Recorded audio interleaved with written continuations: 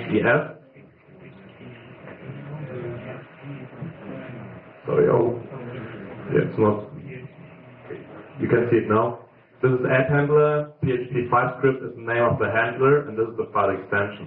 Now, PHP5 script is the real handler name, but this is non-intuitive. There's kind of, depending on your server installation, this handler can have a lot of names like PHP script, PHP CGI, XHTTP, PHP, and all kind of shit. And well, with my luck, I tried the right handler name as the last one, so I was uploading HTXS files for like 15 minutes trying different handler names. But anyway, so this is the right handler name. So let's select my HTXS file. And of course, we have to change the thing here to .htxs. So we now upload the file. And, well, the file has been uploaded. Its name is here, HTXS. Of course, I cannot see it because Apache forbids read access to the HTXS files. And what I can do now is, I have just some shell. Well,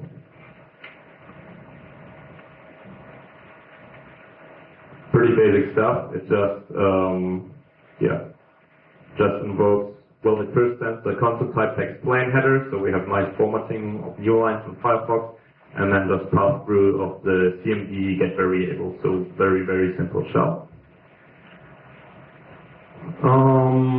So let's change the file name again. Let's just call it, there's the file name, shell.hes,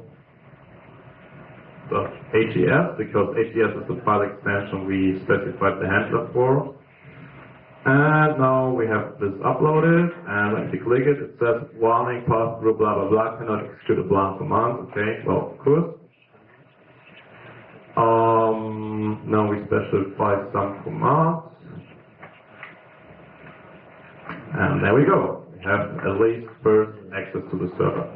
So this is pretty annoying now, though, because we have to tunnel all our commands through the web shell, and also there's a cron job that cleans up this directory, and that was painful to find out. Well, if you've played Wargames by Steven before, you know that there's or you're just social engineering on ISC until he tells you. You know that there's a directory /etc/path, which contains for different users the passwords, and you see here these are the owners. So this one is readable by www.data, the one we exploited, and the file name is Josh. So of course, like in a classical war game, we have to escalate from user to user to user. So you can here already see we need to get George. From George, we can get to carry. No. Okay, it's not in there. We can get to Elaine and so on and so on. But anyway, so that's what's in there. So we can just do this. Just output the file contents. Well, we can only read George, which is my first name by the way. And there we have a password, and if you nmap the host before, well, you saw that SSH is open, and so we have now a nice convenience. Well, typing with one hand is annoying.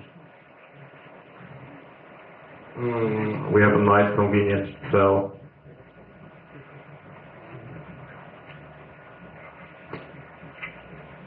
Okay. Yeah. So now we can have local fun, and yeah, now it's someone else's turn to explain like stage 2. If you don't want to, should I reveal something about stage 2? So if you want to play this and you don't want a spoiler, go out now or cover your ears or something, or you censor me. Just gonna hit a hint on level 2 because I noticed that it was hard to find. Look at the file structure in the home directory of George, and you will find it. It's in the home directory of Elaine, and the rest you can figure out on your own. The virtual or the so-called admins of these servers are real idiots, and you will see that in the scripts that they write, in the files that they make. So have fun. That's it.